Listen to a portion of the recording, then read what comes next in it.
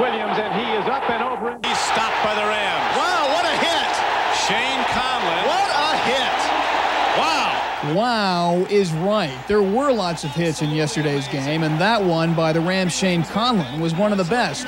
The problem was that for every hit like this on the field, there was one like this off it. Idiocy in the stands was in abundance yesterday. All told, 25 separate fights occurred during the course of the game.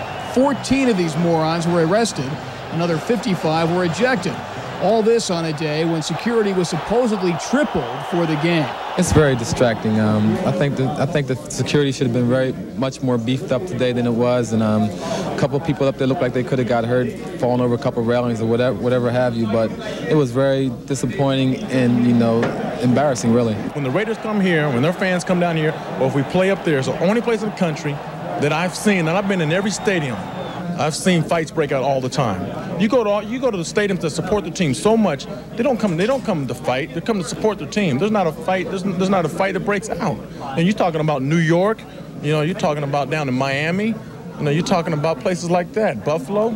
Those people are here to watch football games, and that's what we want. Come on here to watch football games. You don't want to get anybody injured in the stands. It's pathetic. I mean, it's ridiculous because we have fans. I mean, we have family.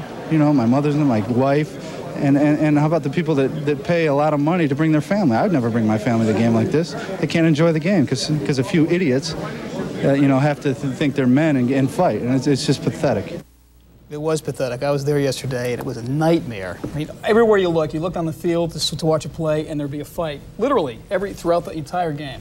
Unbelievable. Is this primarily at Rams-Raiders games? Raiders, when they play each other? Raiders and Rams, yeah. Well, you say it Raiders first, so I mean. Well, that is the implication, is that it's their fans that are causing the problem. More of a Raider problem than a Ram problem. Than a Ram problem. Yeah. It doesn't happen in Anaheim. Right. That often. All right. We'll be right back. Yeah.